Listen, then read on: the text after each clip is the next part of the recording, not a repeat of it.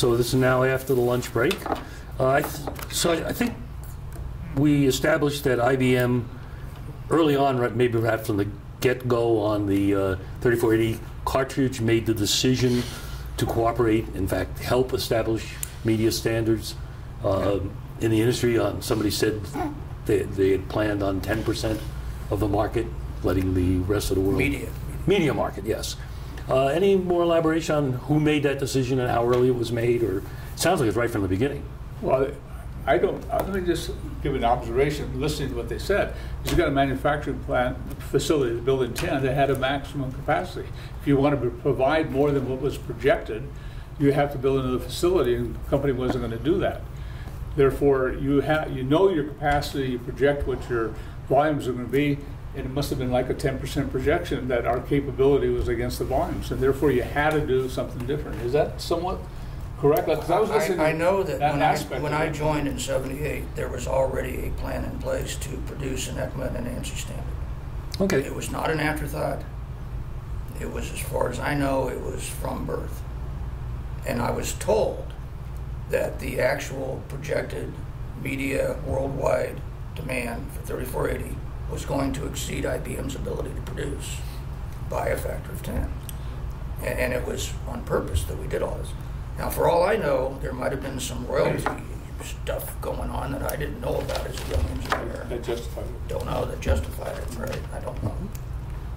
Jules, I mean, you're also back to that era. I don't have anything to add to that. Originally, if I think back to when we laid out the specs for the Building 10 in Boulder before we moved, part of the decision was what we thought at the time was we would be able to handle our capacity. Now, that decision was obviously wrong by the 10 times. The other 12 media vendors that entered. And the other thing is that decision was made long before we really had a good handle on what the tape drive looked like. So as we learn more about the tape drive, what John's talking about comes into play, that all of a sudden the projections for quantity increased significantly well beyond what the plant's capacity was. I mentioned it was a big hold your breath after we shipped it. Right. We were kind of later to market than we wanted to But be. I mean, we made early decisions on Building 10 long before we knew enough about the tape drive to know its total quantity. So it was a tail chasing the horse. But it's also my understanding that 3420 and its predecessors were all standardized, not proprietary to IBM, Right. to my knowledge. Lots of people made those compatible tape drives. It's, So I think it was kind of a tradition when the media was movable to enable the interchange, and so I don't think anybody questioned it. I only brought it up in the context of You said we assigned somebody, was it Vogel? Judd McDowell. Oh, McDowell. Judd McDowell to basically. And later on, Paul Sager took over that role, but Judd did it for a long time. There's one more factor in there, and that is we protected that cartridge very closely, highly confidential. Even when we had the early beta test sites, we had to go out there and inventory them and keep track of them and all that, because we didn't want anybody to know what that form factor was until we announced it, actually shipped it, okay? I mean, so we realized also there would be a lag between when we started and when another vendor could start producing that other 90%, or vendors, I should say. So that was another factor. We want to not release any information to the very last minute, and then whoops, how long does it take the other guy to get up to speed? So there's an obvious gap in there. It seems that, because I don't remember this part very well, but listening to the conversations of today and yesterday, that we realized when we shipped Sonoida and testing other people's media, that there was really only one media that was going to work well on our drives. And if we only had 10% capability of the projected volumes, did we do anything to enable the other vendors to be able to produce a Sonoida type tape so they wouldn't wipe out our drives? I don't think anybody here can ask the question, but I know that we did a tremendous amount of competitive media analysis, and I know that we endorsed some and didn't endorse others. I remember there was one particularly bad actor, forget which one it was, Verbatim or somebody, that was dumping in South America because we recommended so strongly against them.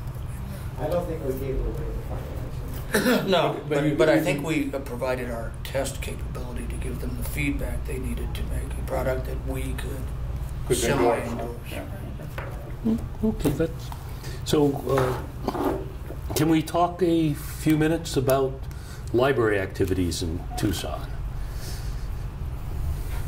Well, to me, we really haven't even hardly started the drive discussion. I mean, we can. Well, let me give you a perspective on the drive, and then we'll see Okay. what we want to do. But certainly I don't actually think the automation discussion is a very long one.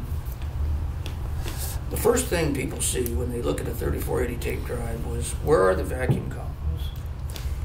And what's that square cartridge?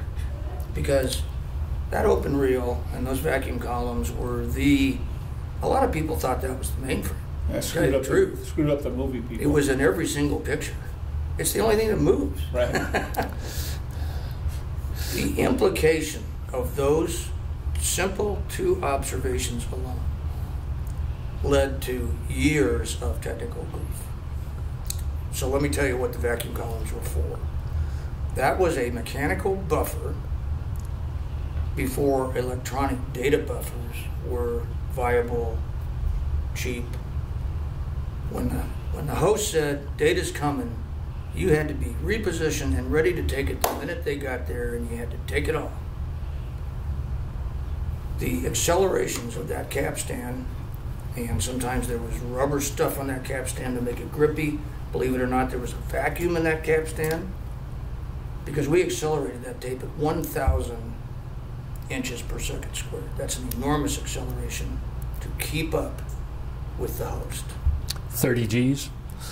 It's huge. I've heard somebody did a sparkler on the math and said in a second that would be like here to the moon 3 times or something. I don't know how far it really is, but the mechanical implication of that. So what came along was this concept of an electronic data buffer. It wasn't very large, but it was large enough to buffer enough data to give the 3480 time to reposition, because when we got rid of the vacuum columns, all the repositioning was reel to reel. Those motors were a lot smarter because we wanted the 2-in-1 deal. The acceleration got knocked down to 40 inches per second squared in 3480. It went to 15 in Coyote. It went to 10 in LTO. Acceleration was bad, and it leads right to the next big deal. What happened to the open reel? I hope Rick convinced you yesterday that all claims about the life of data on a media, and I don't care whether it's an optical media, tape media, disc media, are all completely marketing bogus concepts. The fact of the matter is, if you protect the media environmentally and through handling, that stuff will stay magnetized until the sun explodes. It's that simple. There's no such thing as 70 years or 20 years. Open reel tapes were highly prone to handling damage. In other words, the biggest error mechanism in tape is handling damage, literal damage to the media. Back hitches creating Z-folds. People, in fact, when they had threading problems in 3420, they just whack off a couple of feet of the tape and rethread it, and then at some point they whack in too far, and all of a sudden you've got a whole unreadable tape. So the whole idea of the cartridge, I'd love to say that IBM was super prescient and was looking forward to enabling automation, but they weren't. It was all about getting the media in a protected environment so that you could eliminate handling as a failure mode. Those two things had enormous consequences. I'll give you a simple example. The 3420 head, recording head, could be changed in a customer office. The tolerances required, now that we didn't have these vacuum columns, we had this reel-to-reel thing, were so difficult that you could no longer replace a head. And we invented something called a head guide through, a head that was attached to 2 guides that led in and controlled the tape path. And I could go on and on, but the point is just those 2 observable things alone enabled by a small electronic data buffer, caused years of mechanical grief. And there was a lot of, like Al said, a ton of mechanical engineering opportunity in what appears to be an electronics field. There were many other innovations in 3480. Chrome dioxide was a pretty thick coating. It was a fairly high coercivity particle, and we had trouble overriding it. And we would tend to drive the heads beyond the saturation point. Typically 110% was our so-called right current, 110 of sat current. Because of all the interchangeable, you got weak heads trying to overwrite strong heads, you get all this stuff. And we didn't invent the thin film right head, that came from disk land, but we adopted it. We used to drive that with what we call a full cell right driver, so we would have the current all the way plus V until it was minus V, till it was plus V in some modulated fashion to produce the data pattern. And our right head coils were burning out like light bulbs in approximately 4 hours. So I remember working a night shift once. I was sharing a single track reliability tester at the Grant building. We only had 1 or 2 on the whole site, so time was valuable in these testers. And a guy named Dave Gristle, I was playing around with cleaner blades. A guy named Dave Gristle was playing around with trying to pulse the right current instead of doing a full cell, because he was trying to solve the problem of burning out the right heads.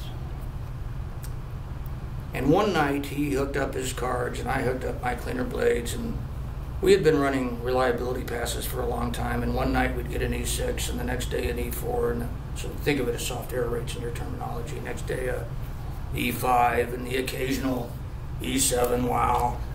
That's 1 error in 10 to the 7th. Yes, 1 in 10 to the 7th. So all of a sudden, one magic night, the thing ran stable E7 all night long. And all the, I call them the pointy heads, the McDowells, the senior leadership engineers, Dave and I were just experimenting, came in, what did you guys do? And we said, we looked at each other and said, well, we don't really know what we did. We could tell you what we did, but we don't know why. So Dave explained what he was doing, I explained what I was doing. They all took it away. Judd McDowell was one of our luminary channel guys, recognized that there was something more than meets the eye here. He did something more than just solve a right burnout problem. He literally assigned Dick Snyder, who was somewhat the junior to Judd at the time, to mathematically look at what Dave was doing and see what it meant. And Dave subsequently, Dick Snyder subsequently wrote the book on right equalization. So that was the birth of right equalization, at least in tape land. And not only did it solve the burning out of the right problem, but we were driving, in order to overwrite the media, we were driving it so hard that we were creating what they call a second harmonic distortion, nonlinearities off of the EMR sensor. Because as you know, the EMR sensor has a cosine squared response. You try to magnetically bias it so that you're operating here, but when you overdrive it, you'll get rabbit ears on one side and a flat spot on the other. It's called second harmonic distortion, and it's poison to the channel.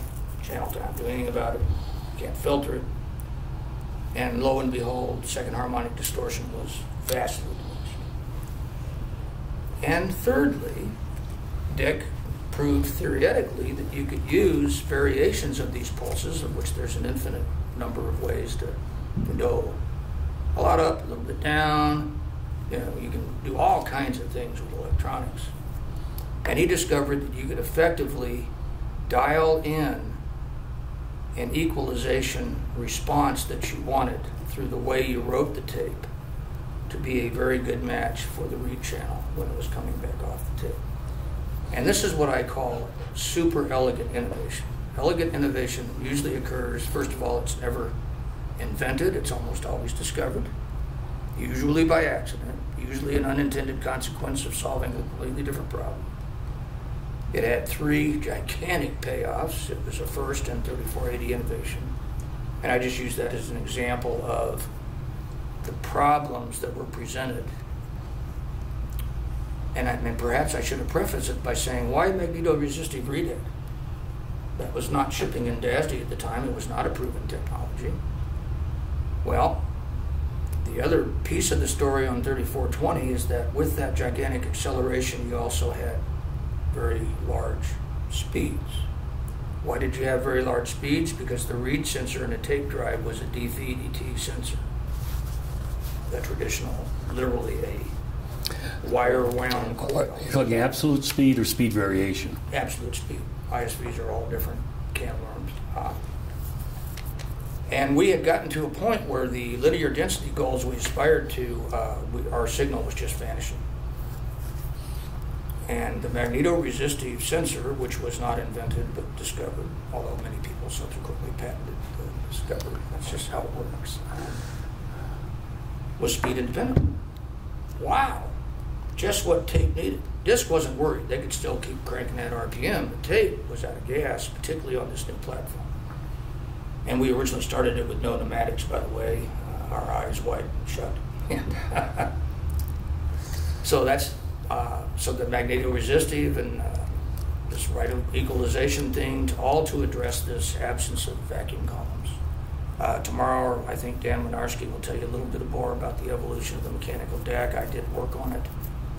As I mentioned, we started without pneumatics, and we had terrible problems. We had head wear problems, but we also had guide bearing wear problems that were severe. It was damaging tapes, particularly on the edges. It was leaving all kinds of crap in the tape path. Or as Nick D'Onofrio used to say, shit on the head. It's a technical term. DASD probably had the same term. I think we use crap. But okay. The other thing that was really bad, this was a horrible consequence. Joel may or may not remember this, because this was not a technology problem. In theory, by the way, this was the first microprocessor-controlled real servo system that we had ever done. When you think about the servo system on the 3420, you got this reel keeping that column in tape, this reel watching that column, and a capstan in the middle. That is a very primitive control system when you think about it. It's child's play. Now we had to go to this reel thing. Now, in theory, you could dead reckon position, get pretty close through counting tacks. You could estimate the radius of the two packs and do reasonably good tension control, but you couldn't do quite good enough tension control. So you had tension transients that would affect head wear, tape damage, other things. So we had to put something called a tension transducer in the tape path. We'd never done this in a tape drive before. That was probably 20 people in a task force that lasted for 3 years under Tom Monster Day. I remember the pain of it. Very painful. So I'm just showing you the ripple down effect of just a couple of little things that look kind of obvious become huge areas of invention required on a schedule, and drives a lot of work. I've got other examples I sent you in an email. I don't have the email in front of me, but those were a couple that I think were in there. By the way, on the cleaner blade, it turns out the Grant building was undergoing some renovation, some construction. And I thought I had really contributed to this. E7 night, you know, Dave was part of it, but I got a piece of that. So I analyzed the debris that I had captured in a screen in the vacuum line of my cleaner blade. And it came back 100% gypsum dust floating in the ambient atmosphere due to construction in the cafeterias. Now, our tape was not back-coated, and because there was no tradition of back-coated tapes. I was a strong proponent of back-coat, but you know, if Dr. Bradshaw didn't agree with you in those days, it didn't happen. The consequence of that is that we had humongous amounts of static electricity that would build up throughout the tape path. We had precautions in the head to bleed it away. We had precautions throughout the tape path to bleed it away. And that gypsum dust was just landing on the tape on certain nights when it was bad, and that was probably more responsible for the E4 one day and the E6 the next than anything else. I went ahead and patented it, by the way. Just a question from someone who's not so familiar with technology. I thought tape in the half-inch reel-to-reel was quite commonly back-coated with carbon. Not at the time. No. We had no back coat at all on our medias. Oh, really? I'm not saying other industries didn't do it. IBM didn't do it. It was not a tradition, to my knowledge, since None of the 1952. earlier tape drives. Really? I did become a common practice later on. Now, at some point, Dr. Bradshaw did buy in because he recognized that there was a stress balancing that could be achieved. But that was after we left the media business that we became a fan and we were working with 3M. I don't honestly remember if 3590 was back-coded or not. It probably was, but I don't know. I'd have to go look. To answer your question, no, it was not the practice. And static electricity, frankly, had never been an issue in 3420. It didn't have the components that were like the MR head that could be damaged. Again, it's my ignorance. Yeah. I have a recollection of carbon coating being fairly common. I thought at Memorex and things like Blackwatch at Scotch, but It might have been, but we didn't do it. I'm just. I don't think we It's just a fact. I know. I'm. I'll tell you why Okay. I know we didn't do it. So I had a brilliant idea. I wasn't going to bring this up. But this is on the tape deck design. So we had a deal where we came off a reel, it went over a bearing, over the head, over another bearing, it came back around a tension transducer and back onto the other reel. It made for a semi-elegant threading mechanism, kind of a cammed thing. You know, took the leader block out and stuck it in the take-up reel inside. And we were having all these problems, and especially on the guide bearings. And I had this brilliant idea of flipping the head over onto the other side and turning the tape inside out. Now, I'm an associate engineer. You would think that I would have been completely blown off on that suggestion. But I'll be damned if everybody didn't jump on it and do it. So now we had to thread over a bearing, back over the head, over the bearing, and there was something called a laugh track threader that was like a choo-choo train that did that.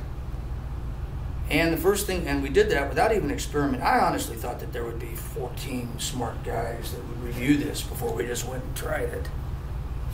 It was a colossal waste of money. It was my fault. And that Mylar, uncoated Mylar, stuck to those non-pneumatic air bearings like you wouldn't believe. The drag in the tape path was horrible. It was so bad we would snap tape when we were trying to accelerate. So we put the head back on the other side, put the old threader back on, and that's how I know that we did not have a back-coated media, because I experienced it. Good experiment. I finally concluded that we needed to put pneumatics in the tape drive, and that idea met a lot of resistance. Pneumatics are not all that reliable, they're noisy, money. But I wrote a memo, I proved it, I designed the air bearings, we put them in the product, and it turns out we needed air for lots of other reasons that we didn't know we needed air for. We needed a vacuum on a cleaner blade that went in later. Believe it or not, our stiction problems were so bad between the head and the tape that in between the two head modules, we put a, I don't know what you call it, it was called a tape lifter, but it was an pneumatic air guide. So that when the tape was stopped, we would actuate high pressure between the modules and lift the tape off the head. Because that's how paranoid we were, particularly when the tape was at rest for a long time and some environmental stress. It was so bad you could pull a 3480 tape drive across the room by grabbing the tape stuck to the head. It could be that bad. And Rick talked a lot about these problems yesterday. It was mainly associated with what we called the Pegasus media before Rick's Sonoida formulation became available. And I want to take exception with one thing with Andy, and I don't mean this at all critically, but in fact, and in hindsight it might have been an error, we did ship 3480 without Rick Bradshaw, not because of him. We shipped Pegasus because Rick's stuff wasn't ready. We shipped 17 million cartridges of Pegasus before Rick's formulation was ready for prime time, and we got 12 million of those back in something like the first 18 months of the program. They did talk about that somewhat yesterday when you were playing golf, probably. But I was planning on They it. talked about it being like a 9 million, so it's actually like 17 million, you got 12 million. I remember 17 Yeah, and 12. you probably remember right, but I mean, Because that's. I was in management by then. Right. So right. I was kind of in tune with the business as well as the technical. Right. Don't have my notes. These guys can chip in. There's a lot of other technical war stories that are kind of interesting. We covered a lot of that yesterday. Yeah, good. So just what you could observe was a significant challenge for them. And, Actually, we sort of covered stiction in great depth. my from, guess is you were focused on the heads, and I was focused really, on the media. I was more on the Really, we never. I don't think we use the word head Oh, okay. to speak of. So, Well, the real I- stiction problem is with the Stick heads. and stiction. But it doesn't matter which. The point is we've covered it. Yesterday. So now you know the motivation and what the ramifications So- were. John was talking about the technology advances that actually were key to being able to do the product. And this is going to be kind of a question that I'm asking to these two guys. Boulder time frame, product comes down here, we got a new plant site, and probably a new crew are being hired because you don't move everybody down when those transfers happen. So there's a lot of new people come on board, et cetera. But the Saguaro was probably in our product projections at the time, in 1980 timeframe. The commitments or the technology, I'll call it advances that were required, how many of these were committed at that time? In not committed per se, but an assumption, like the MR head, was it an assumption? I know that the buffer had to be to get rid of the thing. But it's like the MR head. Was it one that was assumed? It was the there chrome at time dioxide, zero, because we knew we had the velocity problem. and the chrome dioxide was requirement. Well, and in theory, the thin film head, both the magnetoresistive and the inductive side, could be deposited on a much harder material than the traditional metal head, typically a calcium titanate or some type of ceramic, Right. which we thought would give us some improvement in terms of the wear characteristics. Right. What we didn't know was how incredibly abrasive chrome dioxide media was. But A lot, yeah. I'm sorry, but building 10 in its design was designed around chromium dioxide. Oh, it was. Yeah. So he was saying, well, what was assumed and then what was sort of Right, so- not in the plan. And this is very typical of the But we development. assumed chrome particle, we assumed MR head, we assumed no pneumatics, although that turned out to be not true. This is very typical of the development process. As you other gentlemen who've been involved in development would know, the management teams have to be able to commit to what they think is achievable to be able to put together a product that has, the capacities, the cost, et cetera. So that's why I was asking. I kind of assumed that the MR head was probably part of that. At that time it was called Pegasus Media, and maybe a different name, Manchi or some name like that before. Synoid, oh yeah. But Probably. but they committed to build a facility that was going to be able to build that, based on what the engineering team said they could do. The type of problems that you get then during the development process are really basically the execution of what the commitments were, and the inventions that are required are significant to be able to really get there. And I think that's what it's typical of every development. But I think 3480 was unique in some way. It was not incremental in any way, really. No. It was a complete jump forward on what kind of approach was going to be used. And another piece of that, while all this technology is going on, we're moving people from mostly Boulder, some San Jose, and a couple other sites into Tucson. So you have not only the work environment of new people trying to work together. I've never worked with this guy before. What's he like? And, New hires. New hires, and all of that in parallel with people's personal life of, gee, I just had to buy a house, my kid's got to be in some new school, I got to find a new doctor or dentist in this town, and all of the personal side were all going on all at the same time. And we talk about developing a product, and yes, there's all the technical aspects of it and the wear and tear on the individual to make it happen, whether you're in product tests all night long in your underwear or whatever it may be. But all of these, not all, but many of these people had a personal side they were dealing with in parallel. And I don't think that should be overlooked from the viewpoint of how things happen. You can't, when you go home at night, you can't divorce yourself from work. And when you go to work in the morning, you can't divorce yourself from family. So, they're intertwined. And I think that was a very interesting piece of it, all going on at the same time. Yeah, that was the management challenge for my senior management, because I was just part of that mix. Back to Al's thing, I've now lived through a whole bunch of product cycles, shipped a whole bunch of products, had a few failures. A lot of them were baby out with the bathwater, brand new. A lot of them were just incremental. Al's exactly right. You start with about 3 or 4 assumptions that are usually driven by the requirements.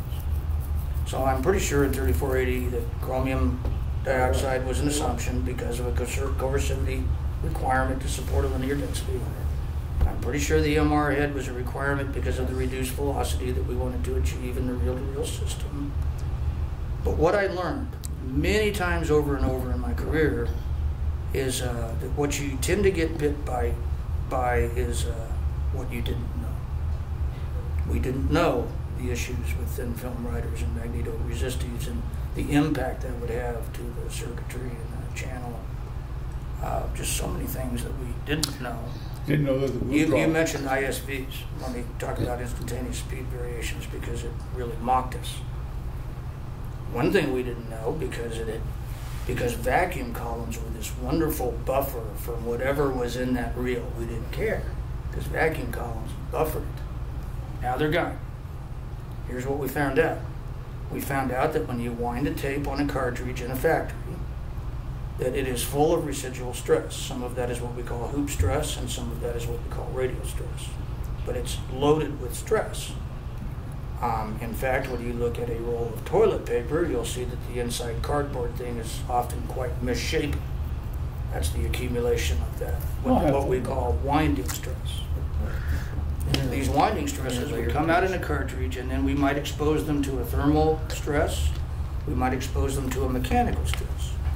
So we had been doing this thermal stuff and sticking this stuff in a drive, and all of a sudden experiencing a lot of permanent errors. You go, wait a minute, that's not a soft error. What the hell is this? Because what could happen is that you could have, this ISV was basically a shock wave going at the speed of sound in Mylar. And there was this phased relationship. That due to acceleration. And occasionally you could write something that had a yeehaw in it that would sneak through the read side and not get caught on your read after write. And then you'd subsequently try to read that tape another time, and all of a sudden you got something that was written dead right. And it's all the tracks. You couldn't recover like you can from a default. And we're like, so I got assigned to go try to help figure out what was going on. And part of my problem was that my ability to turn experiments around was limited by this 12 hours I had to wait for the thermal cycle to create the effect. And one day I accidentally dropped a cartridge on the floor. Oops, picked it up, shoved it in the drive, and I had all the ISVs I could possibly want. I didn't even need that thermal cycle to create this problem.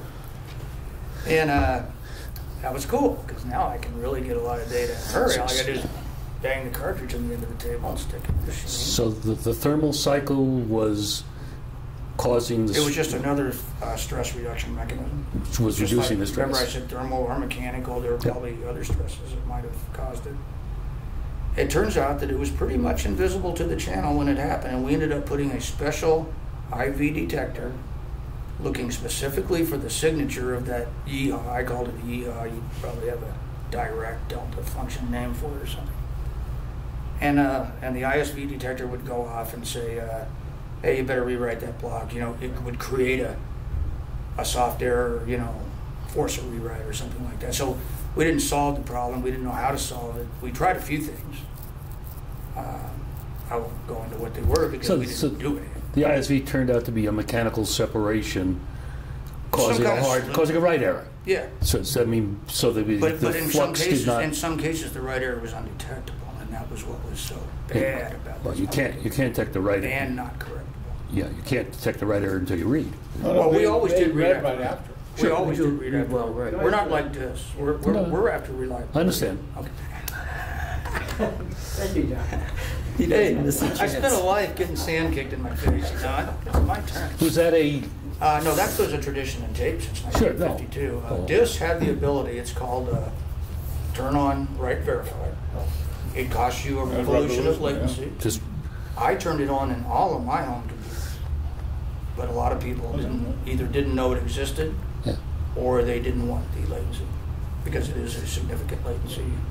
No, it does have a serious performance issue, but the So the point is there could be this, remember the distance between the write gap and the read gap creates something called a spatial filter. of course. So you got a yeehaw over here that's got a fair amount of frequency content. Some of that frequency content is going to be an integral number of that distance, and it won't get caught. Kind of weird. I'm probably not describing it very well. Phase just right the way you read it. But the point is, it was possible to write something that was incorrectly written, it wasn't caught when it was written, and it will cause a subsequent Because permanent error. because harmonically It's a harmonic thing. the red transition appears to be good, but it's really not there.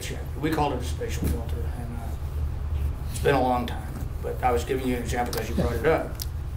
So this was another consequence of vacuum columns used to kind of separate keep all that crap away from us, and if it happened, it was usually didn't make it all the way up to the head, but in this case it did. So you'd add cache, wouldn't you, to one of the three major assumptions? Oh, the cache was an assumption, and I assumed that was. Here's one of the most interesting things about 3480. Listening to Joel earlier, with all this pain that we're talking about that we described, 3480 did not Probably move the football very far down the field. We went from 160 megabytes to 200 megabytes. We went from 1.25 megabytes per second to 3. For the technology investment we made, that wasn't a lot of yardage down the field. And this was in a day and age where what 3480 really was, forget about intelligent business plans, this was an end-of-life replacement product for 3420. The capacity requirement was originally 160 megabytes when I arrived because they wanted to make sure a 3420 tape could be copied onto the new cartridge. That was the only requirement. These days, you couldn't do a business case for a technology investment that doesn't move the football an order of magnitude down the field, you know. And that was what was always amazed me about 3480 was the investment IBM was willing to make to simply replace 3420. 3420 was fraught with end-of-life parts. This is hard for even me to believe, but when I joined IBM in 1978, I got drug into a factory somewhere on a motor task force, and I said, "What? We make our own motors?" And somebody said, "We designed our own motors." Well, who's got 18 million motor patents? We designed our own motors? Are you kidding me? So the end-of-life issues on 3420, plus its nagging reliability and head replacement rate in the field, because as it aged, sweet old Bob Riley had this brilliant idea of increasing the tension in all the vacuum columns to improve the soft error rates. Just pull that damn tape harder on that head. 6 months after he released a field bill to do that, we just got about 75,000 worn out heads back. And then we went to Montpelier. I remember we flame sprayed a zirconia oxide. There's one, I hated chemistry, by the way. There's one column on there that has alumina, and hafnium, zirconia, and there's a whole bunch of these elements that when you put them in oxides, they're quite hard. And we were able to flame spray it on top of the head without affecting the magnetic performance. And the point is, 3420, maintaining it was probably getting to be as expensive as funding the 3480 technology. which was not cheap. Well, it was a cost effect. It was a cost to the customer too. So part of the business case is going to be just if you can replace the drives that are out there, you're going to make money on those drives, and then you have the media. And there was a lot of performance and mainly I call it maintenance cost reductions that the customers will see. So over I think there was a lot of justification for the product just based on Just on that, yeah. without having to Right. be a capacity. Because we had largely a lease model. In fact, I gave Yeah. Joel the history of tape drive pricing up through, but not including 3480. It's all lease numbers. So in other words, that was a cost to IBM. You talk about we didn't move the football down the field very far, which Technologically. yeah, and I obviously I agree with you. But I think part of the motivation of the 3480, as far as its size and style and all the rest, was, yes, we had all the problems with 3420s, that's for sure. And at the same time, we had a lot of competitors who were making 3420-like looking boxes, STC and all the rest. So part of it was, if we're going to do something to replace the 3480, it got to look different. Okay, that was a very, Sure. I remember talking about that many times over. And out of that, it's got to look different, okay, was we said, what are the problems? Well, squeezing the reel and the human handling of the big reel, the size of the reel and the, you know, what it took to get that reel moving, okay?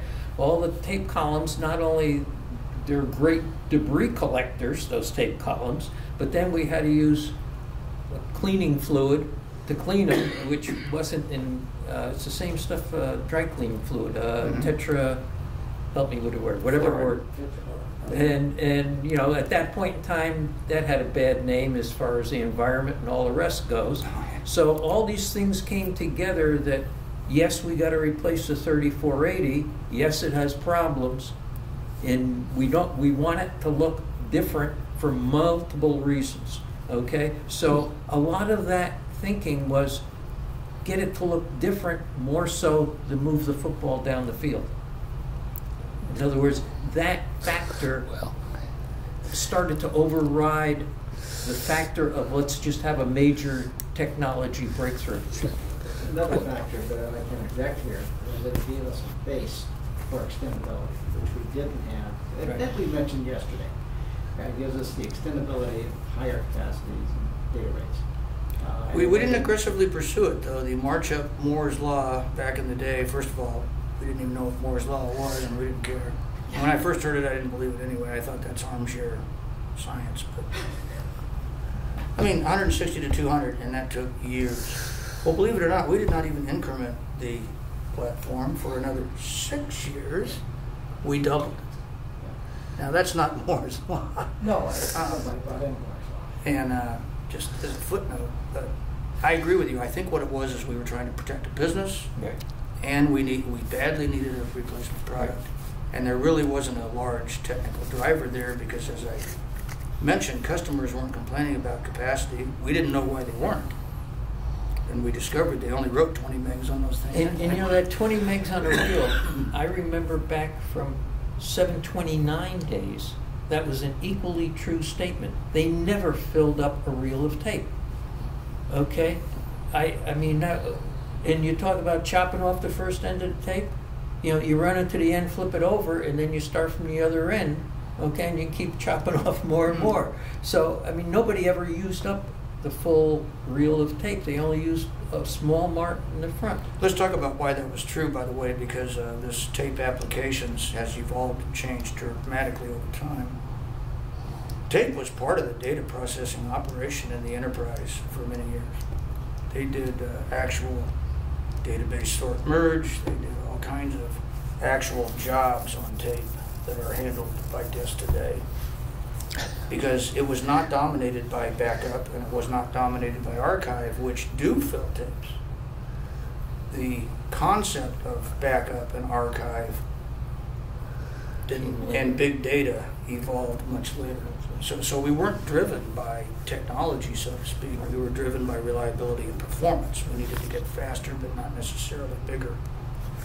And that's where the 20 megabits comes from. That was a typical mainframe job, or maybe a typical database size of something like a Social Security something or census something. And it was when all of this big data and internet and everything that I talked about that made quantum king, it probably wasn't until the mid-90s that capacity became king, and everybody tried to get on that Morse curve. And so today, if you did that survey, you'd probably find the whole length of the tape is filled, and we're no longer. There have been a number of published studies that show that you have 1,200 feet, and it's maybe only the first 10 feet used. One of the advantages or advances that we made was the solid state buffer. That was I am assuming that. I wasn't there. I'm assuming, but I don't know how else we could do it. Right. I assume that was kind of part of the 3480 product design and such. But I did notice, and I'm kind of getting prepared for this, that we announced about a year before that, we announced one of the 34, the reel-to-reel type with a solid state buffer. One of the products that we had. Do you remember that product? No. It was it's a tape product with a buffer in it. Oh, you know what? Let me slightly digress, because I think you might be right. But here, let me tell you what happened. There were flavors of compatible 3420 tape drives coming out without vacuum columns. So other people went a different route. Yeah. They preserved. So if you remember Sunfish, they were kind of the size of an oven, and you'd set it on top, or maybe it was slightly slanted. Right. Well, clearly that did not have the acceleration characteristics of the 3420. My guess is there are people who took the solid state memory, and instead of going our new bathwater route that 3480 was, they just said, well, let's keep making 3420 compatibles and just use a piece of this. Yeah, we announced some product. We did one with Tucson, and I think it was in 1983. I think it was Sunfish, and we did it with Tucson. Yeah, that's what it was. So I thought maybe that was a spin-off of some of the technology activities that were going on. It was an alternative. It was an alternative way of protecting our base, but I guess I don't know how the decision was made to continue 3480. I wasn't part of it, but it's a good observation. Yeah. So obviously the problem is that when you think about 3420, it was a 1952 wheelbase, right, and it had not been evolved for, my goodness, 30 years before we finally replaced it. So my guess is solid state buffers were around a long time. We just didn't pick them up because we didn't need them. Never married the two technologies. Yeah. So the concept of caching actually was proven. The concept of not needing the mechanical isolator was shown to work on the Sunfish type of product, perhaps by your competitors. Probably. I guarantee you tape didn't invent it. I'm just saying it was something out there probably for some completely other purpose, maybe even nothing to do with storage. We just knew it was there and we needed it, and it solved a big problem. Mm-hmm. You mentioned an ISV, an instantaneous speed variation detector. How'd you do that? I don't remember. Judd McDowell did it. He put some kind of differentiator on. I don't know how to do it. Andy might know. You would have to detect it, and then you were able to retry if it be force a retry. Yeah, force a retry. Or a rewrite. And it was just looking at the signal, the spacing between the transitions, and you could tell very easily based on the clock code that we had, the recording code that we had. Those were unallowed transitions. So they got to the point where the timing was not recognizable in terms of what we were trying to write. So here's the rest. It was a fairly dramatic speed variation because our PLO, our phase lock, synchronization with the data, it was out of whack with that. So it was detectable. So the funny part of that story is Judd came up with this idea. Judd was always the guy getting awards. We used to make fun of him. He got an award for the damn idea. We thought it was kind of an obvious idea, but whatever. And Judd was Judd, right? That was perfect. Hi, Judd, in case you're out there. And then we got it out in the field, and we had a lot of false detections, a lot of forced rewrites that didn't need to be rewrites, some performance impact. There came a point in time on 3590 where Judd took the ISV detector out and got another award for it. I kid you not. We made a movie for his quarter century club where we mercilessly satired all of the awards Judd got. And, you know, he's God, and all that stuff. So is it really necessary? I don't know. It was more of an overkill. It was probably an overkill. My guess is the channel caught 99.999% of them, and this one that got away was a very rare event, and probably even but the problem is, we were the enterprise, and the enterprise, the biggest sin you can commit is to corrupt data and not know you did it. That's the biggest sin. Then you can corrupt data and know you did it, and send up a big red flag, rerun the job. So there's a lot of lesser sins that are permissible. But when it came to what we called permanent data loss that you didn't know about, that is almost a situation that can create a liability. A customer can do the bartender who served argument. And that was the problem with some version of Lotus where 2 + 2 didn't equal 4. You know, when you discover these types of issues internally in your product testing, and we found many, it all of a sudden went, need to know, hush, hush, hush, circle the wagons, alert the lawyers. Have we shipped any of these? Have we, you know, it became a big deal. You probably remember some of these things as they occurred. And we had our share on 3480, and on just about every tape product I've worked on, we've had some flavor of that sin. And I think the same thought process applies to enterprise DASD also. Sure. I mean, thou shalt not. But that was a big part of the reason why we couldn't scale down later in our business life, because we had this thing so hardened, so bulletproof, we had so much cost in it that we just could not take it down market. You couldn't attach it to a Unix server. Unix, they're just backing stuff up, and all hell, if yesterday's backup is no good, well, we'll use the day before's or tomorrow's, or we don't care. You know, it was a whole different environment. So I've written down 7 now, key assumptions about the 3480 that came to Tucson probably. Chromium oxide, right from the beginning. MR heads, right from the beginning, with separate inductive writer, of course. Cache. Orders of magnitude improvements in what IBM, I think, calls UI, or did call UI, unscheduled incidents or scheduled incidents. I mean, what we talked about yesterday, in a reel-to-reel tape drive, cleaning the system 3 times a day, replacing heads X times a month, where, you know, to no scheduled maintenance and 5 years life on the head. You know, that's really pushing the football down a different field. Yeah, that's called product speak, and us technologists don't even know what a UI is, and we don't care. But all of concern. the things you just mentioned come under my heading of reliability from a customer's viewpoint. Right. I'd also had 180 megabytes as because you had to be bigger than the prior reel, and I think it was 160. And 160. I'm sorry. I think, I'm not sure. Yeah, 10.5-inch reel. And you had to be, and you were going to be a cartridge which directly supported the improvement in reliability and usability.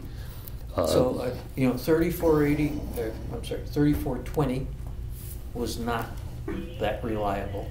So we had to come out with a product that really made the point about reliability.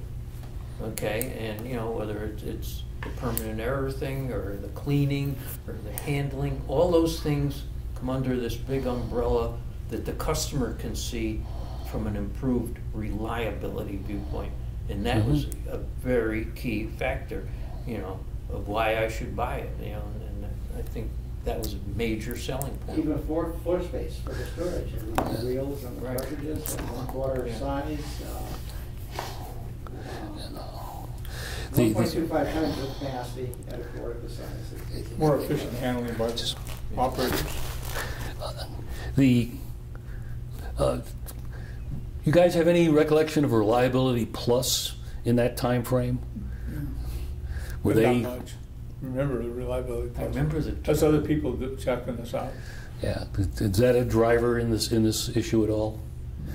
Not We did our own. But in terms of the UI, the whatever term you want to use, MTBF or UI, Yeah. in terms of those objectives, Reliability Plus took IBM's ERP, EREP, error reporting, and turned it into a report on everybody in the industry, Memorex, IBM, SDK, and all of a sudden there was this perhaps not such a insightful measure of the products, but all of a sudden you were getting so many hard errors per megabyte transferred, or head crowd, and this really caused a focus in the industry, at least at my point, from Memorex's viewpoint. There was all of a sudden an incredible focus on how do we improve our Reliability Plus numbers.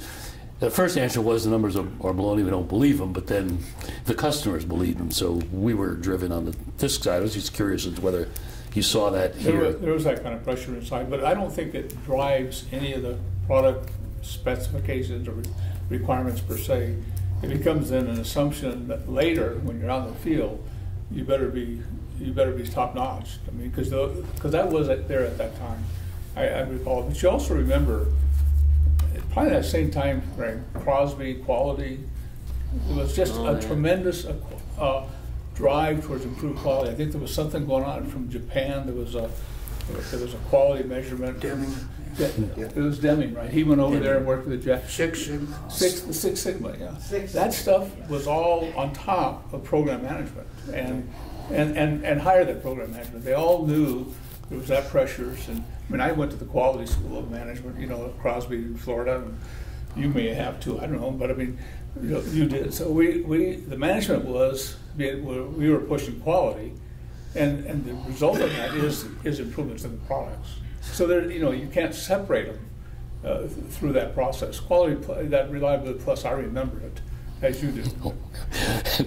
It was painful for me because I was responsible for the double density 3350 at that time, and it was painful. We didn't do TMR studies as well. Because we knew you couldn't do double density in 3850. That's why we did 3375. Yeah, it sure proved you wrong on that one. No, you said you had your problems. No, we gave you an opening by the delays on the 3380. It wasn't because we did 3375. So we talked about some of the inherent things, and then the surprises that cause invention. We talked about several of the inventions, right equalization, the ISV detection, which may or may not have been an invention. The lifter, I guess, to lift the... The load mechanism probably itself is probably invention. You said that the load block was... Yeah.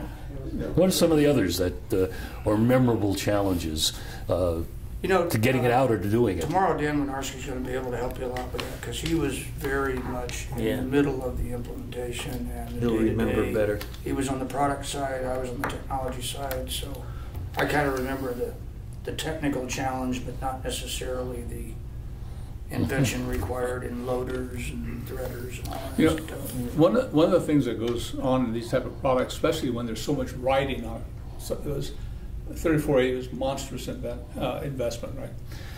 Is the involvement of upper management and its impact on the team. I mean, besides being stomped on your foils on a different product, we had Bertram down here. Dr. Bertram was our president after Anderson. Probably brought in because he was a hard-nosed guy that was going to drive the hell out of us. And I mentioned that he said he was able to withstand all of the management changes, which is a quality that allowed him then to do this West Press, I guess. But Miles moved on because of the pressures of the upper management. Rosado moved on, in their own ways. There's a stubbornness that involves a lot of the type of interaction between top level managers. But Bertram brought in new management. He was here every week. Brought in Gus Vasilades. He brought in Hassan, who I'm not sure why, but he brought in Hassan. And his technical experts. And then of course we had Harry's behind us every day. Parker came every week. Well, but Harker was a soft guy relative. he was a guy that probably gave feedback, but Harry's was not the kind of guy that you wanted on your back. Bertram was a guy that you didn't want to go in and report every week, but we did. So there was every week we were in there. No problem. Yeah, no problem, right? But Every Tuesday morning. Yeah. and we had no smoking, at our facility, except for Vasilati's and Bertram cigars.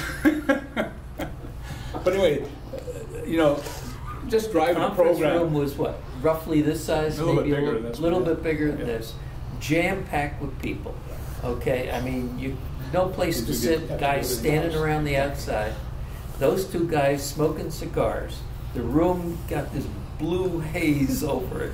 Okay, I mean, I used to go home at night. My wife would go, "Dude, you smell like you all that smoke and get in your clothing and like that." And during those days, it wasn't just development that was under the gun. Manufacturing was already producing and having to go through yields, and your yields on the medias, and so there was significant pressure. And Bertram's come down from San Jose, Harry's come down from San Jose, and and he brought Vasilati's in, and so his Vasilati's was a Bertram guy. I don't think Rosado was a Bertram guy. No. Mazza was a Rosado guy. So all of a sudden we lose two guys.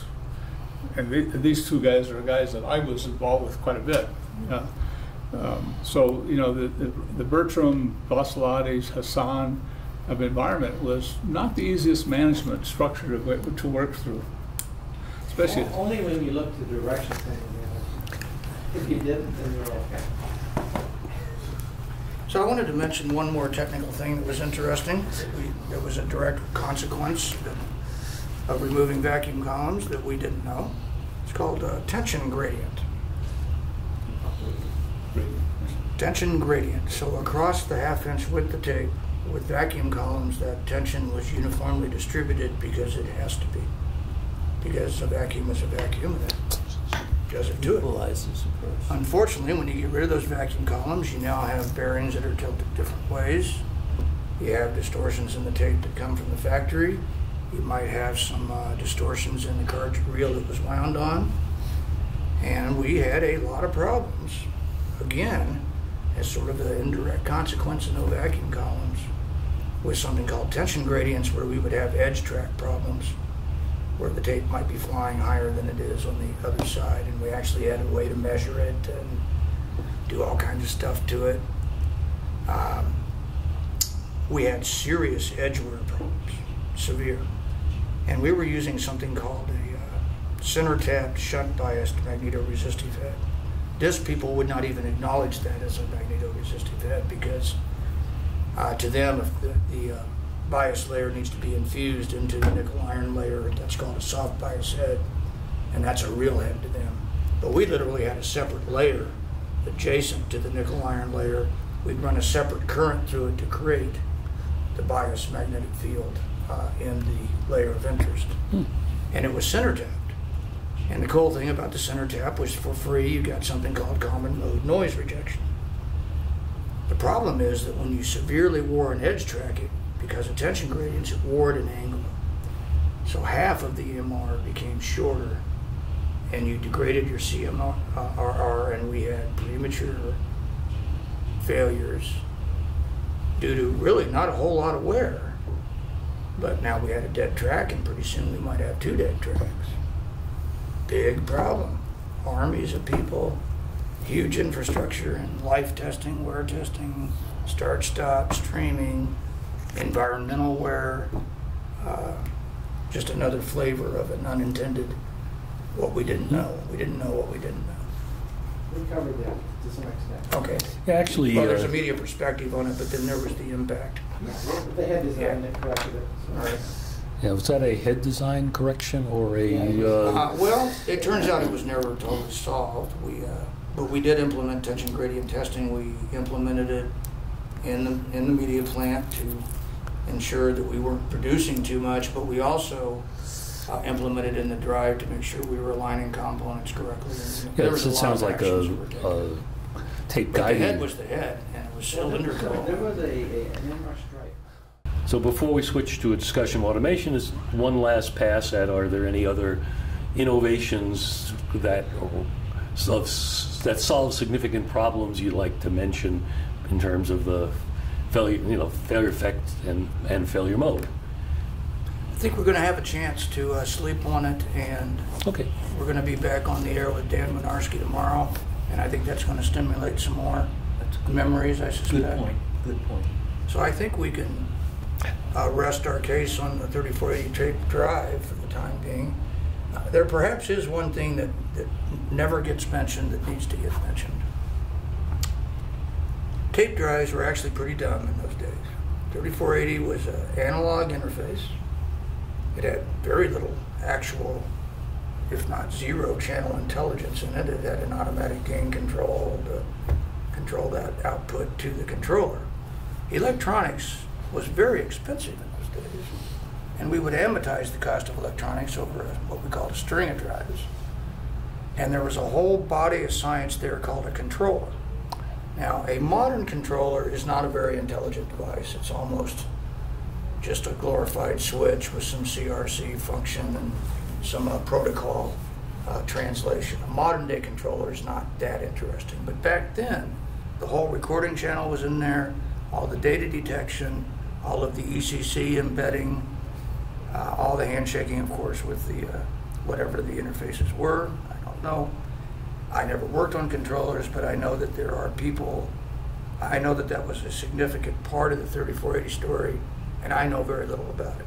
Maybe you guys do. I know very little. I think that was the Rick Conways and Kirby Dommins. I don't know. Harley worked on it, and his team. I got to sleep on it, as John would say. So maybe tomorrow, maybe Rick Conway will finally call me back, and I'll just kind of invite him ad hoc, and we can maybe do something ad hoc. Yeah, the things you... But I wanted to acknowledge that there's this whole thing that we have. So the things you need to think about, DASD controllers being very similar. We only have one head reading or writing at a time, so we have only one data separator. Issues then in data separation of 18 channels in parallel get to be exciting. Beyond the data separator, you start thinking in terms of the serializer, deserializer, or formatter, deformatter, which is very different, I think, between DASD and tape, but fundamentally the same idea. You're taking the customer's data and surrounding it with things, one of There's which... a layer of CRC. One of the things of which would be an ECC or a CRC, and then tape it was really pioneering, actually, with this product. Well, it's because we could. Because we had the 18 parallel channels, we could afford to put the ECC intelligence in. That was very difficult to do with a single track device until you got more into RAID types of things. This drive stuck it on the end, and Well, you demarked bad sectors. You did a lot of other things that tape didn't do. We just plowed right through bad tape and just rewrote it downstream if we didn't like it. Then there's a whole microcoded error recovery process, which may include lots of... And back then it was more like assembly language on bit slice pieces of... I mean, there wasn't even microprocessors, really. Yeah. And then finally you've got the channel interface, which is a whole other art. Yes. And I mean, so to the extent that just wanted that refreshes your that recollection. they're not represented here, but I don't want them to be forgotten, and then maybe some other time. Understood, accepted, and agreed with. Okay. So do you want it to start on automation? Yeah, I want to talk about automation. I'll set it up, and then my colleagues will help me. And I apologize that there certainly are some automation veterans of the automation wars in Tucson. It wasn't initially an agenda item, so I didn't try to smoke those people out. But if like the controller story, if we wanted to come back someday and give it the treatment it deserves, there's still Bert Slosson's around, maybe there's Herb Day around, maybe there's whoever. But let me set it up like this. Without being at all defensive, STK deserves credit where credit is due. Let me tell you that in automation, in IBM, it wasn't that nobody thought about it. It wasn't that it was some big foreign thing. We certainly shipped it, and the mass storage system was a fully automated solution. But my understanding is the conversation went kind of like this. If we do it, how much market share are we going to gain? Oh, probably none. If we don't do it, how much are we going to lose? Oh, probably none. There was a perception in IBM that at the time labor was relatively low cost, and why are we asking customers to replace a relatively low cost labor component that used to be called tape hangers with a potentially a multi-million-dollar capital investment that now the customer would not only have to make that investment in place of the labor, but they would then need to protect that investment in perpetuity, which of course is what later came to happen. So there was a view in IBM that it just wasn't going to be that helpful to our business. We did recognize that some form of an automated cartridge loader would be value to a customer. We made something that hung off the front. You could stack, I don't know, 6 or 8 cartridges in it so that you could kind of queue up a series of jobs, which cuts your labor a little bit. And other than that, it kind of went dormant until STK started rattling their sabers and releasing little bitty, itsy-bitsy bits of news and fuzzy pictures of this thing that was coming. And I'll be honest with you, a lot of people at IBM kind of wrote it off and kind of viewed it as STK's folly, and customers aren't going to want it. Prove us wrong, and they did. My hat's off to them. They discovered that there was a demand that we weren't aware of. Customers weren't beating us up for it. Could have just been a heck of a marketing job they did. It could be they had a heck of a value proposition that we hadn't thought of yet. So we got drug into it to maintain market share that we started losing for not doing it. And we didn't know. Because our analysis of if we don't do it, we won't lose market share didn't assume that anyone else was going to. That was the big flaw.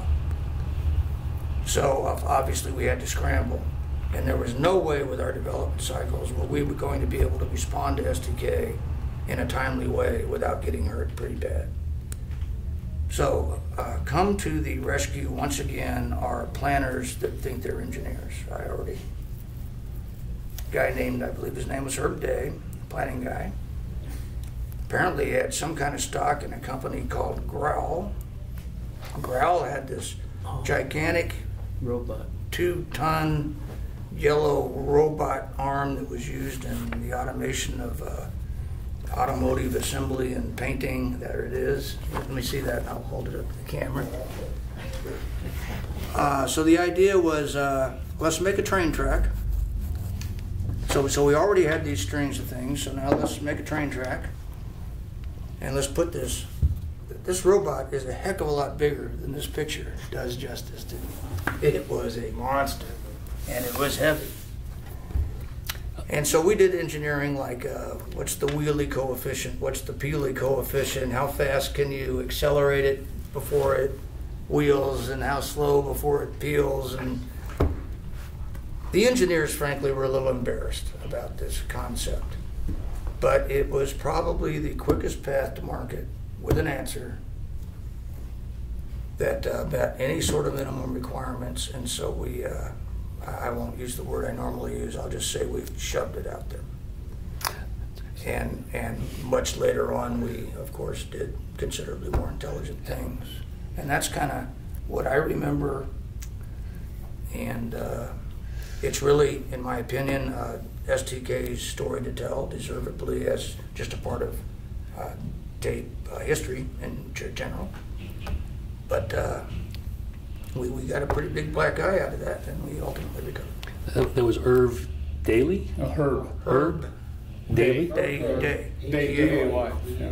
And for all I know, he's still in Tucson He somewhere. He was a big guy in the middle of a lot of that stuff. And the company The yellow robot came from a company called Growl, and I don't know how to spell it. Growl? G-R-O-W? G-R-O-W-E-L or something like that. We could Google it. We could look it up. Google that stuff. Thank you. And later on, of course, we became very innovative in that space. We developed our own internal products. We had a lot of robust library management function that we put in them for optimizing how to get jobs done, where to do things, all the way up through the high-density frames that were very innovative. But we were pretty much second to market in that race. I was telling you earlier, you being Tom, my recollection really falls very, very closely to the same story that John said. I had the storage subsystems at the time when I came to IBM Tucson, and I had a manager that was responsible for the following tape library. We had the 3880 mass store. We had concepts that were probably more elegant than the Grell thing at the time. And when I moved over to the tape products manager, that manager moved with me and reported to me. He probably got let go back in that '87 layoff, but anyway. So and I would think that when we did the cartridge itself, that the people had an idea that you could automate that. Cartridge, just conceptually, because they already had done a mass store. So the same people were inventing 3840. 3480 would have already had that in their mind.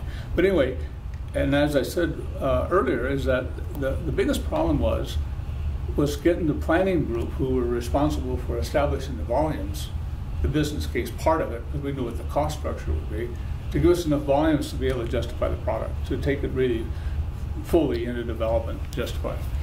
And the funny part of that story, so we basically didn't really implement. The funny part of that story is the same planning managers, the planning people who couldn't build a business case, then engineered the product because Herb Day was working for Andy and those guys. So it was, it's that kind of story. If you can't build a business case, it's really hard to justify the amount of money, because it wasn't going to be a small effort to be able to put a library in place. Nor was it going to be a small cost to our customers to adopt. Right. But anyway, so we're basically kind of, I would say, in agreement of what really happened, and we finally did get out there. Yeah. So, any thoughts or speculation? I mean, you essentially had 100% of a market with the 3850. I mean, there was really nothing. There wasn't a big volume. Small market. Well, I mean, that was the issue. That's usually where business planners start. You're here at a point, and you either come out with a new lower cost product at the same performance point, or the higher price product at a much higher performance, and yet somehow that didn't seem to happen for this product until STK came along. Exactly. That's exactly what happened. Is we couldn't build a business case. Our business planners weren't creative enough to really understand what was going to drive that space. And I didn't remember people saying that, are we going to lose or win market with it? It's probably, and John's probably right there. I'm just saying I don't remember that part of it, but it's 35 years ago or 30 years ago. I don't remember everything. But we were spending resources on it. We had design people working, mechanical oriented design people more so than anything else. So. But we ended up not doing it for a long time. Were you driving in the direction that STK went, which is mechanizing the physical library, as opposed to the way you had done it with the 3850, which is virtualizing the physical library? I mean, it's two different approaches between a 3850 and a STK 4200, I think. Well, the result was what I would call kind of a brute force solution. You replaced a tape hanger with a robot arm.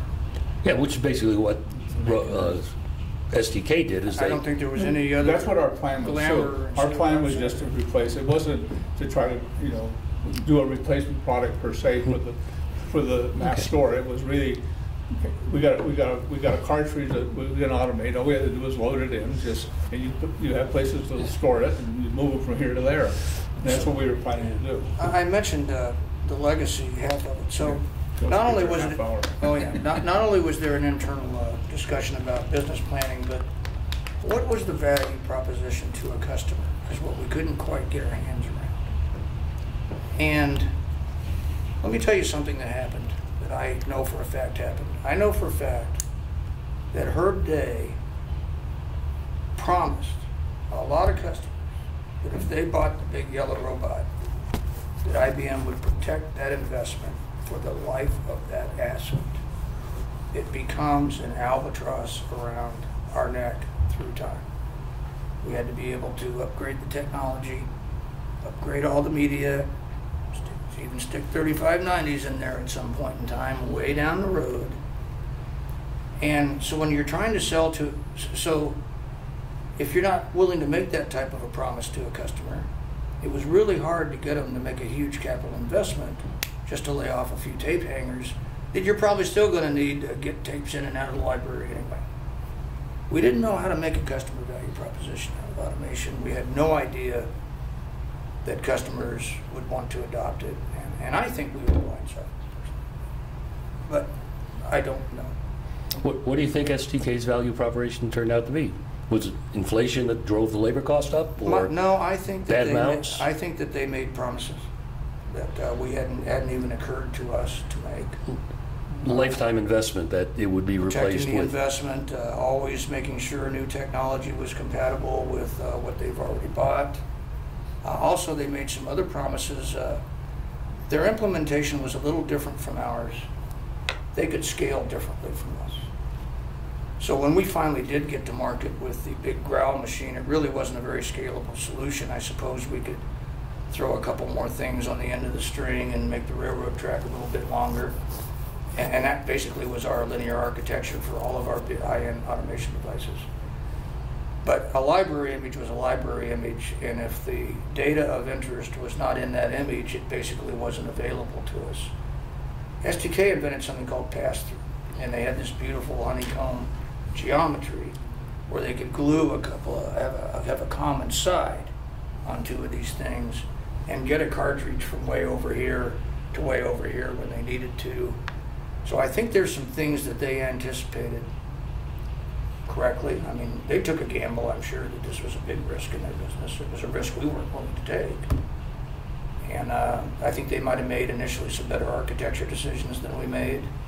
And they were able to promise customers more in the way of investment protection and give them that assurance that this large capital investment has a long-term payoff to you, not just in labor cost. But unfortunately, that's a lot of speculation on my part. I'd love to hear their side of the story. Yeah, I think they, in fact, did deliver on that promise. They did. Yeah. We never did do pass-through. We had a million excuses why we didn't think it was worthwhile, and it was no good, and yet it was just our head in the sand. Plus, I think they put LTO in that library. They put DLT in it. They put anything in it, whatever the customer wanted, and we weren't quite that willing to do that because our bread and butter. Once we went away from the lease model, our bread and butter was turning it. We wanted to turn it. We want to replace all your media every 5 years. We want to replace all your drives every 5 years. And we didn't have a business model for automation that was even compatible with the business model we were operating under. We'd have to go back to leasing if we wanted to make those types of promises.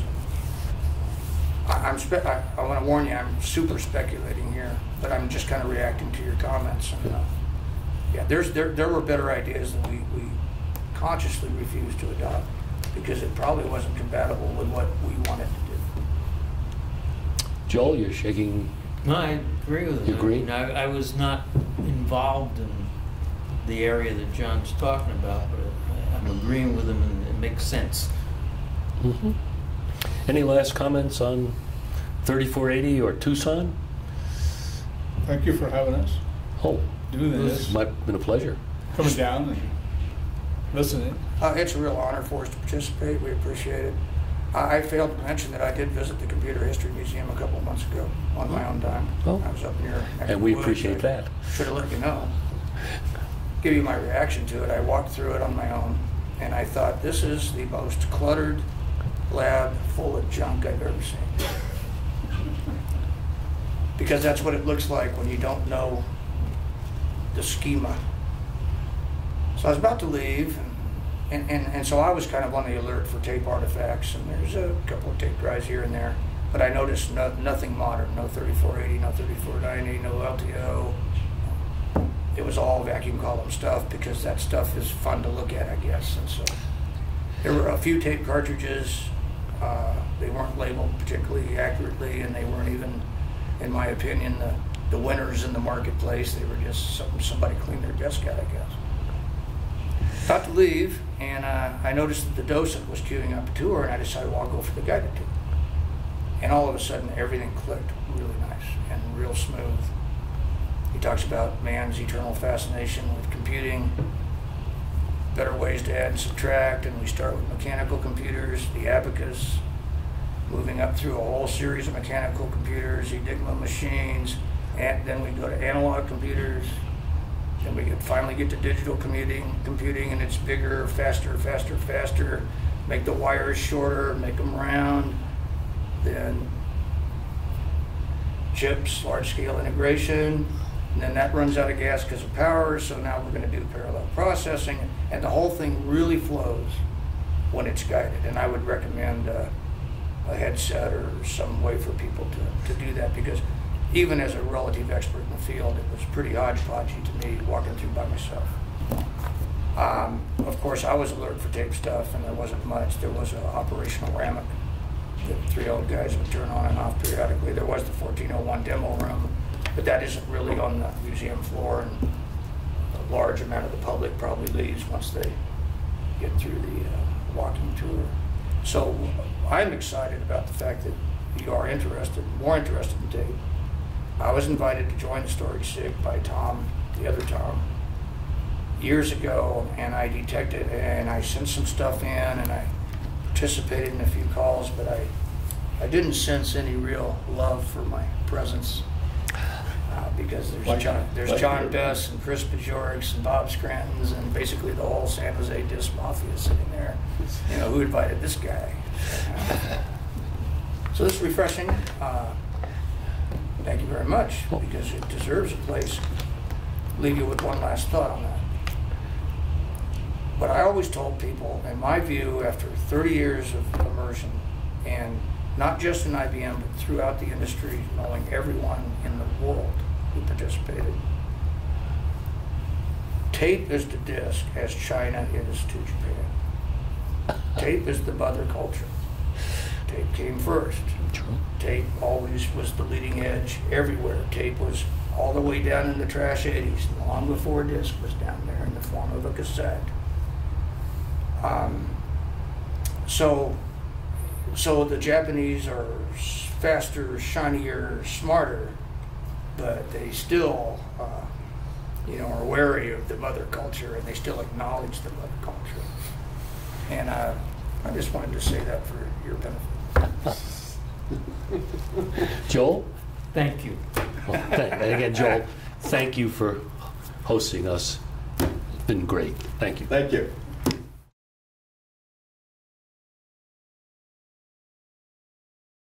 It is now Wednesday, our 3rd day in Tucson on tape history, and we've brought back Joel Levine to talk about his very early days in Poughkeepsie as a technician making tape drives, including the hypertape. Joel? Hi. One of my first memories of IBM. I joined IBM March 1960, was given a little short tour through the plant, show me where the men's room is, the parking lot, and etc. And I'm walking down the hall, and I see these enormous test cells where they were assembling systems, including the tape drive, and they put them all together and cabled them all up to test them before they went out to customers. Overhead, these large signs of the name of the customer where they were going. And I see all these names like the telephone company and the IRS and Boeing Aircraft and names of that caliber, that level company, major corporations. I'm saying to myself, this job's not going to last. I said, there's not that many corporations, or government entities of that size that would possibly could buy and afford to buy all this equipment. Okay, where are they going to put it? It must cost a fortune. I said, this job's just not going to last. And here I still am. And these test cells were?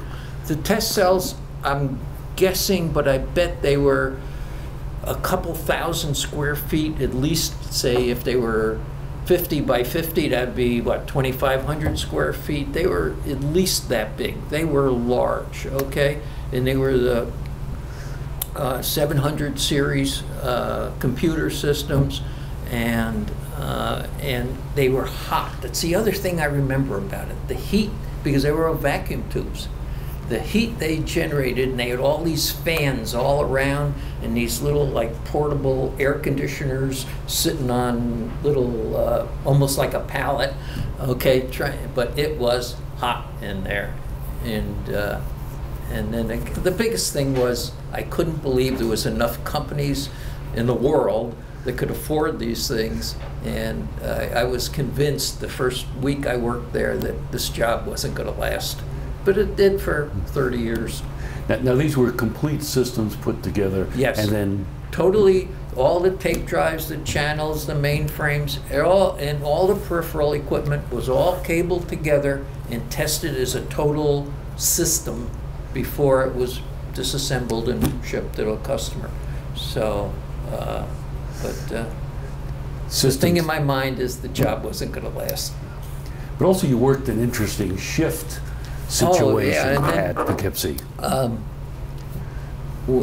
was working on the 729 assembly and then test line, and they started to install all these the 360 system as it was announced right in that general time frame, and they got the technicians to go out to install the tape drive part of the systems at different customers.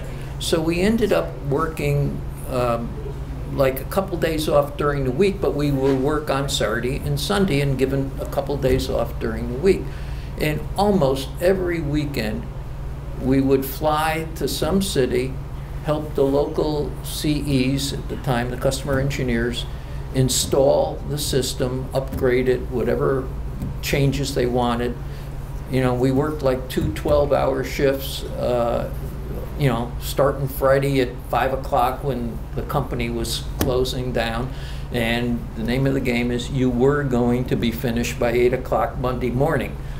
That was like the answer to the question, and we'll give you the question later. And I got a chance to go to many, many different cities all across the country. I can't tell you a thing about the city because it was get off the plane, check in at the hotel or motel, and go to work. And after working 12 hours, you weren't interested in sightseeing anyway. So that's how the weekend is. And some of the places were really interesting. I remember being sent down to Brookhaven Labs in Long Island, and they gave me all sorts of stuff to let me through the door and the gate because of security reasons and all that. And so I was given all these special credentials and things to get through the door, and I get up to the gate and the guard is waving me on like he doesn't want me to stop because I was going to hold up traffic. And here I was so convinced I had to give him all this information that they gave me to prove that I was okay to go through the gate, and he's just waving me through. He doesn't. So he waves me through the gate, and I'm saying to myself, now where do I go? Because I was going to ask the guard, where's this building I was supposed to go to? So that was a lot of fun. I remember we installed a system at RAND out in California, the RAND Corporation, and versus the guard who waved me through, we were met by guards, multiple guards, and stood next to us through the whole weekend. I had to take a break. I said, "Where's the men's room?" And he says, "We will go there together." And I sort of looked at him funny, but there we went. And yes, he stood next to me, and I was never more than probably 6 feet away from this guy through the whole weekend. He was a big guy. I'm not that big. That was interesting. A lot of stories like that.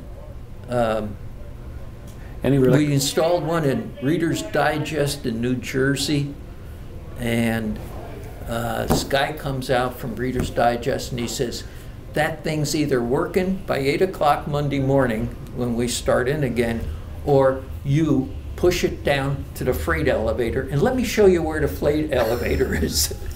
He made his point. It worked. A lot of stories of that nature. Sure. So did they pay you for your travel time? Or Yes, yeah, they paid for the obviously they paid all the expenses on, you know, as far as travel, a hotel, and all the rest. But and there was a certain amount of overtime we were paid because we were all hourly employees. Okay, but we were also given a couple days, so it was a 5-day week with a lot of overtime if you think about the Saturday and Sunday part.